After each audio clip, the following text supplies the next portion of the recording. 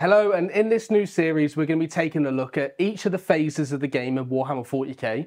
Today, we're going to be taking a look at the movement phase. So, Mike, where do we begin with the movement phase? Well, Jordan, I think it's important to point out that this series is focused on beginners. So we're going to help you guys understand each of the steps in each of the phases of the game, how far models move, when to move them, why to move them. But for further details, we do, of course, have the Start Playing course. Yes. This is like your little guide to getting you on the tabletop playing the game. So movement phase.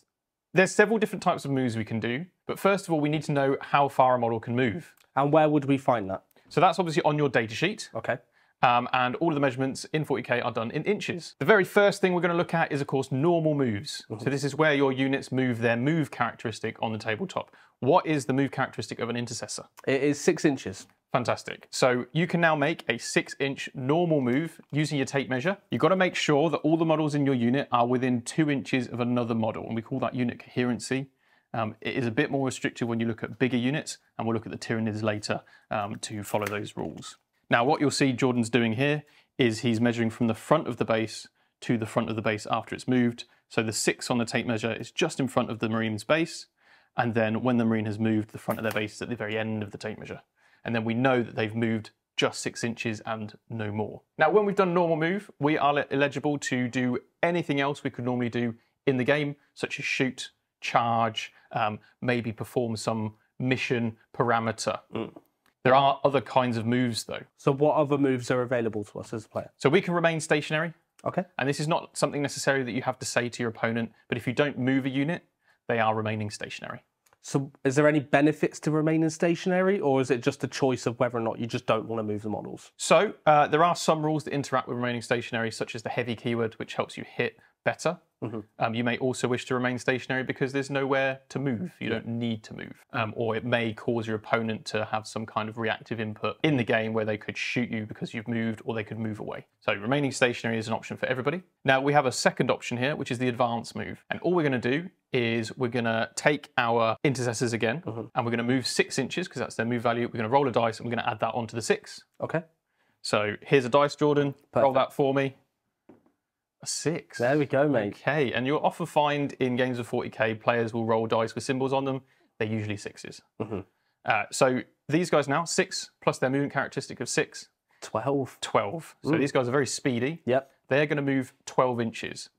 Perfect. So because we've already moved them 6 here, I'll just move them the extra 6 and we can see where we can get them. So the other thing that's important to mention is I could go the full 6 here, but it's going to bring me in engagement range of these termagants, right? That's right. Engagement range is 1 inch. 1 inch. And you can't invade the personal space of your enemy's models. Yeah. So you can't go within 1 inch of them. So even though I have the extra move of 6 inches, because there's an enemy within 5 inches effectively, I can only really go 5 with these guys, right? Yeah. Also important to mention, you don't have to move your full distance you've rolled, nor do you have to move up to your full movement characteristic. Yep. You can move 3 inches if you so desire, or 2 inches, or 5 inches. You don't have to move 6. And likewise, when you're rolling an advance roll, you don't have to go the full distance that you've rolled. Advancing might restrict you from doing other things later in the turn. Right. For the vast majority of units, you won't be able to shoot, and you won't be able to charge. Okay, so there are some disadvantages here to actually advancing, but if you need that extra bit of move, let's say to get on an objective, then it can come in handy in them instances, right? Exactly. Now we've got some other types of moves here. The last one to discuss is actually a full back move. Right. So let's imagine that you're actually in combat. So we'll put a few in combat there. You can make a fullback move if you are in engagement range of the enemy. Okay, how do I do this? So this is essentially just a normal move, right? But you have to leave the combat. So all I'm doing is looking at my move characteristic again, and I'm using that to come out of combat. Do I have to move the full 6, or can I just use enough? No, again, you can just move up to your 6. The only requirement is that you finish out of engagement range, that 1 inch of an enemy unit. So I could do something like this. Even though that's not the full 6 inches, I've still got out of engagement range, so I've done a full back move. Yes, yeah. Now, if you are in engagement range at the start of your movement phase, you only have the 2 options. Okay. One is to fall back, and one is to remain stationary. Right. You can't make a normal move, and you can't make an advance move. So, Mike, being a Blood Angel, I have jump pack guys. How does the fly keyword interact with the movement phase? Okay, so the fly keyword is very special because what it allows you to do is essentially move through that engagement range of your opponent's models, Yep. provided you don't end in the engagement range. Right. So you essentially fly over enemy units. So you just treat them as they're not there, but you... Basically, Right, sure. But you just have to make sure you're not ending within an inch. Okay, so you can use your movement to clear them, but you can't end with an engagement range still. That's right. So what's the movement characteristic on these jump pack assault intercessors? So we have a movement of 12 inches. Fantastic. So very fast as well as flying. Exactly. So you can move. So I can move like this from the front to the front of the base, as so. And because I am clearing these guys, I can end my base out of engagement range of both these units here. And I have successfully jumped over the top of those termagants. Okay, fantastic. Now, one interesting thing about your assault intercessor squad is they actually have a character attached to them. They do, yeah. Now, leaders are your sort of heroes in the game, and they can lead other squads. You also get characters that run around on their own. In this case, we have a captain. Yeah. His movement characteristic is the same as the squad. Yeah. And he's just treated as part of that unit for all purposes. So just like his squad, he's jumped over the unit and he's just landed within that 2 inches of the rest of his friends. Yes. Okay, so fly is very, very powerful, and they get their fly rule in the charge phase as well. Yeah. When you do have a fly unit, if they are stuck in combat, you can fall back over enemy models. Okay, so I can use it in all instances in the movement phase effectively. Exactly that, exactly that. So Mike, I've got my repulsor here.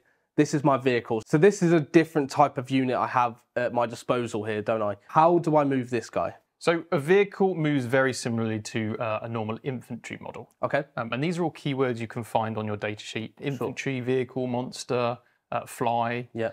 So what's the movement characteristic of this repulsor? It is 10 inches. Okay, so just like your infantry, you can move up to 10 inches as you please.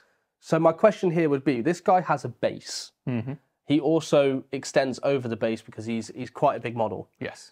Where do I measure from for the movement purposes of this model? So you can measure from any part of the hull. Okay. And in this case, the hull just means the model, essentially. Right, so I measure from, obviously avoiding that engagement range, but I will measure from this point of the model here. So if I wanted to move it, I can just move it as such. Perfect. And always pick the same point on the model to measure to and from. Yeah, sure. When you're making that move. Vehicles, they can advance, they can remain stationary, they can fall back. Okay. They have all of the same options. Some vehicles have fly, Yeah. so they can also move over enemy units. You just have to be careful because they're quite big. You need to be able to clear the enemy unit and that 1 inch engagement range. And again, that comes from the hull as well, measuring from the engagement range purposes, right? Exactly. Big models tend to struggle moving around the tabletop. Yes. But one of the great ways that Warhammer 40k 10th edition has of helping you move them around is how they interact with your own models. In this instance, the intercessors are in the way of the repulsor. Thankfully, the Space Marines have some coordination, and what you can do with any of your vehicle or monster models is move them through friendly infantry models, provided you don't finish on top of anyone's base. Okay, so it's similar to the fly keyword in the fact that we can just move over the top and we've got to clear the models. Is it worth then measuring from the back of the model? So if we measure from here, it's 10 inches from the back of the model to the point where I can clear these. So if I move this to there, it's effectively gone over the top using the models. Exactly that. Right. So that's absolutely fine. Yep. Likewise, you could move your intercessors through your vehicle as well. Okay. So you could move like this straight across the actual model, and you're absolutely fine to do that. How does this work if this was an enemy model? Is it the same as not being able to go within engagement range? Yes, so you can never move through enemy models unless you have that fly keyword. Perfect. The other distinction here is that you can finish within an inch of your own models, but you can't finish within an inch of the enemy. If you did have multiple tanks and vehicles or monsters in your force, they can't move through each other.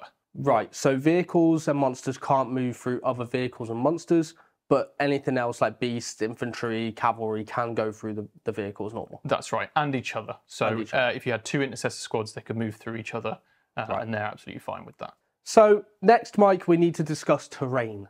So terrain has its impact on the movement phase. How does it impact us? Okay, so there's some terrain features, and all terrain features have a specific keyword or name.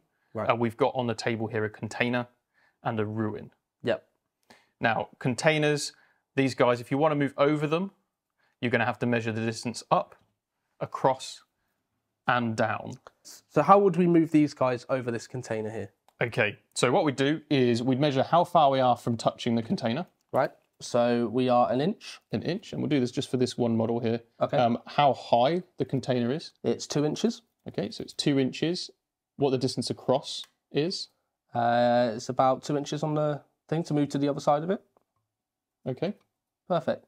So we've moved this model 5 inches. Yeah, and his movement characteristic is 6. 6. Unfortunately, it's 2 inches to go down. Yeah. So it can't go down. So you still have to use your movement characteristic in order to cover the amount of inches up and down of the terrain piece. Yeah. So all of those different numbers, add them all together and take them off your movement characteristic. Right. And you may end up finding out that actually these intercessors are just better off running around the terrain piece. Things do get a little bit different for anything that isn't infantry. Right, sure. Or beasts or swarms. So when we're looking at vehicles and monsters, these guys can't traverse a container.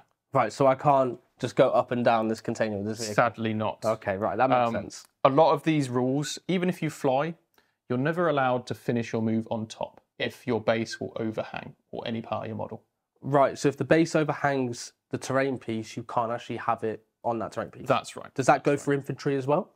It does actually go for infantry as well. Okay. Yes. What this means is this repulsor is actually going to have to drive through this gap. Yeah. And when we're measuring a vehicle, we will have to turn at certain points. Yes. So I would say at a beginner level, try and estimate the amount of inches that it would take to turn this. So here I would say we're probably turning maybe 3 inches, gets us like that. Yeah. We can move 1 inch, that's 4 inches, maybe turn another inch, 5 inches, and then we can go 5 inches forward through this gap. Yeah, so it's always worth measuring the turn, because the turn and the pivots count towards the movement characteristic that you use, right? Yeah, absolutely. So that's moving your vehicles. Now we do have ruins as well. Infantry and beasts can go straight through ruin walls, climbing through the windows, through the doors. However, a vehicle, swarms, monsters, these cannot go through a ruined wall. Ah, right, Can't risk the damage to themselves. Yeah, sure.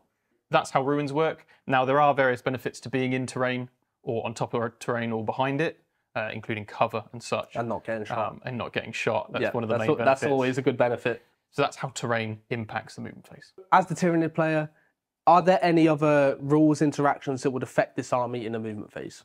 Yes. So the Tyranids have a number of units that can be taken in quite large numbers. Yes. And when we discussed coherency very briefly earlier, where you have to be within 2 inches of another model, this Termagant squad has more than 7, well, it has 7 or more models in it. Which means that each model in that unit has to remain within 2 inches of another friendly model. These move 6 inches.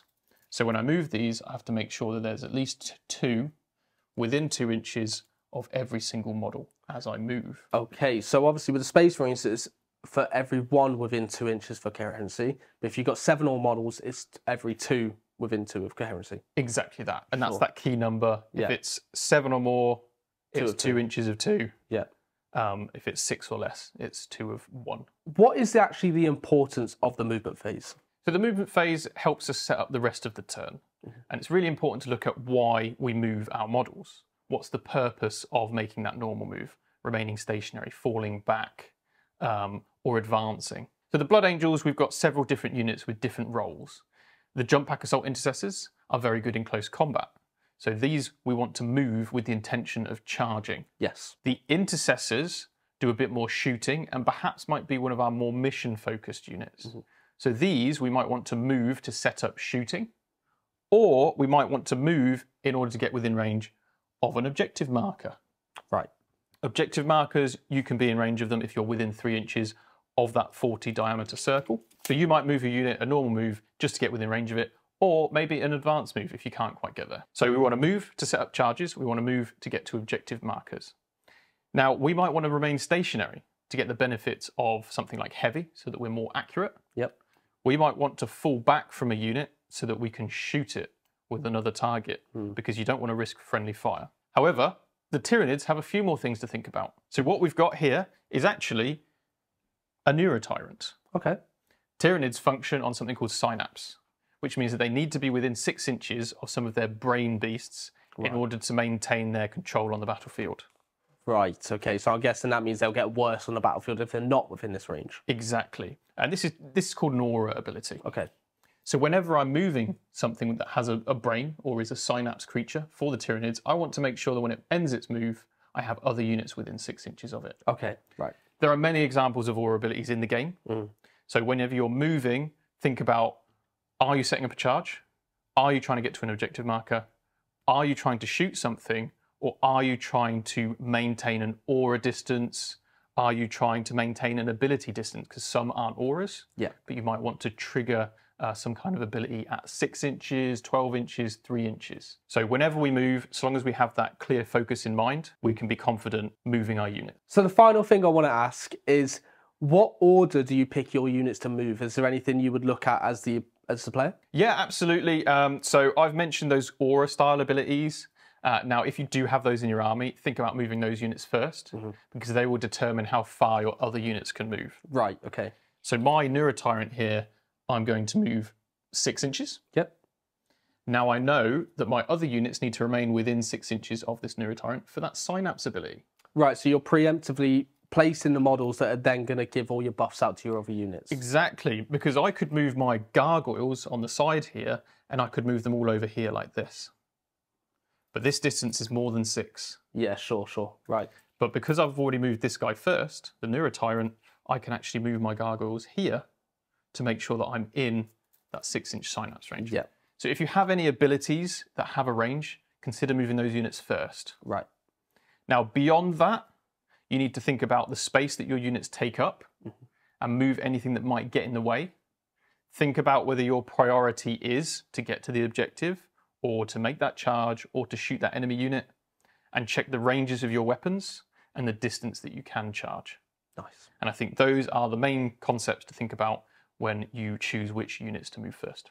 So thank you very much, Mike. Thank you for joining me. And guys at home, next we'll be looking at the shooting phase. So that'll be the next video in the series. And don't forget to like the video and comment any questions or anything else that you would like to discuss in the movement phase. And we'll see you on the next video very soon. So we really hope you've enjoyed that video. And what we have for you is a start playing course that's a lot more comprehensive. The details are all in the links below. However, that course really breaks down what is quite a complex game into the fundamentals. You spend less time picking up the rule book and more time actually playing on the tabletop with your friends. We break down every single phase of the game. We show you theoretically how that phase works, and then we get you straight into a game situation so you can practice what you've learned. And by the end of that course, you should be ready to go and play some small-sided games. And if that's of interest to you, check out all the links below, and we hope to see you on our Start Playing course soon.